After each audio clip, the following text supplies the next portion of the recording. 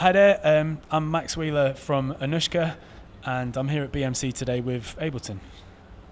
Yeah, just come from there. We were talking with Dennis DeSantis about the book that he's written for Ableton.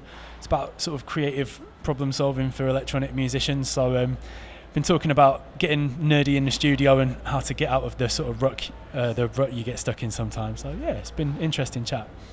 Yeah, it's been great. I mean, for me, I love it. I live in Brighton, so it's nice for me to be able to roll out of my house and down the street, and there's tons and tons of studio gear everywhere. It's always good.